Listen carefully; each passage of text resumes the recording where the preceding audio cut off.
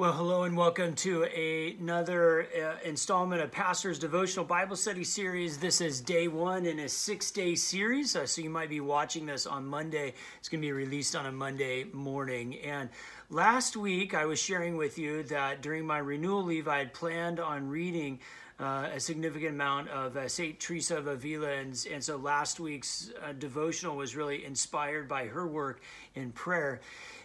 The other author that I was planning to read a lot of during my renewal leave is Dietrich Bonhoeffer.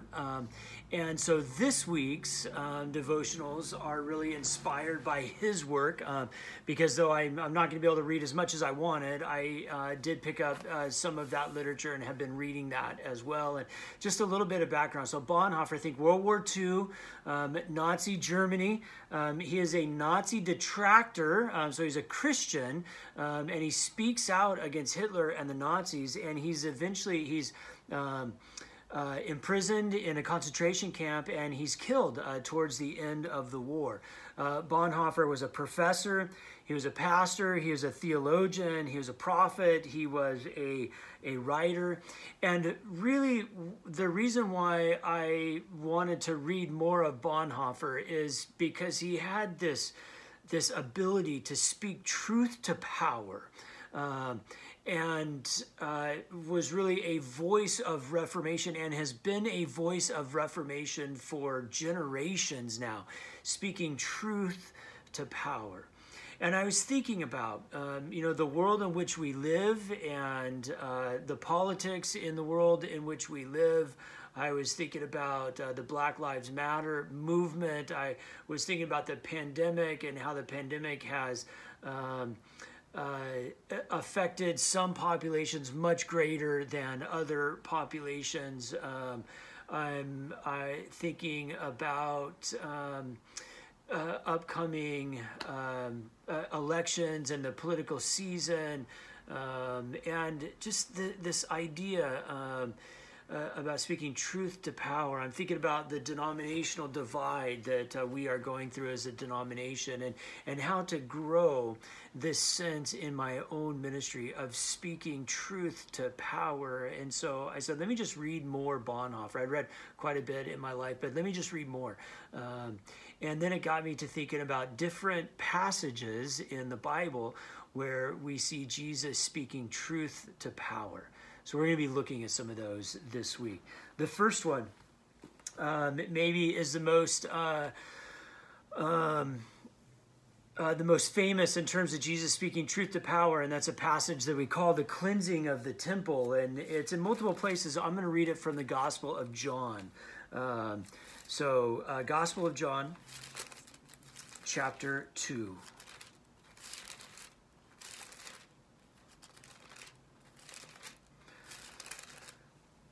Verse 13. Gospel of John, chapter 2, verse 13. The Passover of the Jews was near, and Jesus went up to Jerusalem. In the temple, he found people selling cattle, sheep, and doves, and the money changers seated at their tables. Making a whip of cords, he drove all of them out of the temple, both the sheep and the cattle. He also poured out the coins of the money changers and overturned their tables. He told those who were selling the doves, "Take these things out of here. Stop making my Father's house a marketplace." Jesus is angry, makes whips of cords and starts snapping them. And you can just hear the sound of that. If you've ever heard the sound of that, it's terrifying. And you just know if it were to hit you, how bad that would hurt. And he chases these people out. Now, a little exegesis or a little tearing apart, looking inside of the text, what's happening here. The money changers, so let me cover that real quickly. It was unlawful to give money so graven images were unlawful in the Jewish world. And the money that was in circulation in Jerusalem was Roman currency at this time, because Rome governed Israel. And so the money that you gave at the temple had the face of Caesar on it. Well, it's a graven image. You can't give. It's sinful to have a graven image according to Judaism. So you certainly can't give that as your offering. And so conveniently, there were money changers outside of the temple who would take your Roman coins and they would give you Hebrew money in return that did not have the graven images on it. Here's the catch. You brought your $50 worth of Roman coins to make your offering of $50. I mean, that was a lot of money. You were making quite a sacrifice to do that. And the money changers gave you $5 worth of Hebrew money. And so you got shortchanged. And what truly got shortchanged was your ability to give an offering to God. You had saved up $50 and your offering only ended up to be $5. And of course, those money changers who had the power were walking away with all of your money. Same sort of thing was happening with the animals and especially the doves. So an important part of temple religion was animal sacrifice. And if you had traveled days and days, you can't bring your animal with you. And so oftentimes people would travel days and days to get to the temple and they would be making their offering. They would be making their sacrifice. And people make sacrifices for all sorts of things. Our loved one dies and we're making a burnt offering sacrifice to God. We had a child born and we're making an offering. We're going on a big trip and we're making an offering. I'm about to get married and I'm making an offering. All sorts of reasons. Every great sort of monumental place in life, you made this burnt offering. It was the center of life. And if you didn't have an animal, then when you got to the temple, conveniently, there were people there to sell you an animal. Now, and they'll sell you this little dove. So then you can take the dove in and you can do the burnt offering to God. Now, at home, this dove would cost $1. But here, they got a special deal for you in the temple courts where this dove cost $25. Now, you might make it to temple once or twice in your entire life if you live far outside of Jerusalem and you have to walk a week's time in order to make it to the temple. And so you have to perform the sacrifice. So you have to buy that dove at the steeply inflated price in order to make that offering.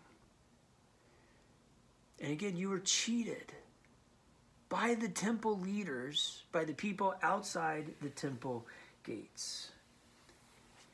And so how is it that Jesus speaks truth to power?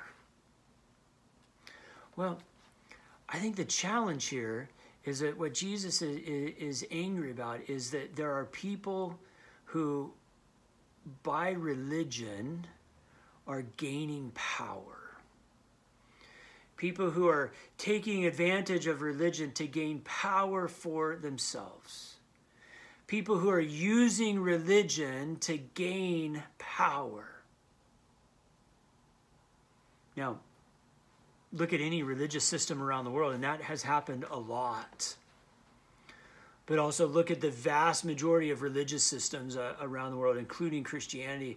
And what they would all suggest is that the truly religious are the ones who give their power up to God and to others.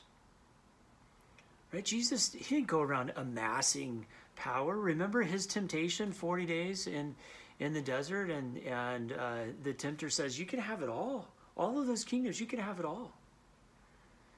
Jesus wasn't interested in gaining power, in amassing power for himself. He would say, I forgive you for your sins. Be healed, go. And he was constantly giving power. And so speaking truth to power in this circumstance is calling out when anyone or anybody seeks to gain power for themselves by using religion. Specifically, Christianity would say all the power belongs to God, and any power that we have ought to be given unto the least of these, We go to the back of the line so that they can go to the front. We wash their feet so that they might be found whole before God. So speak truth to power. Where do you see people, institutions, organizations gaining power by their use of Christianity? When you see that, speak the truth there. And the truth is that they're going down the wrong road if they're truly followers of Jesus. God bless.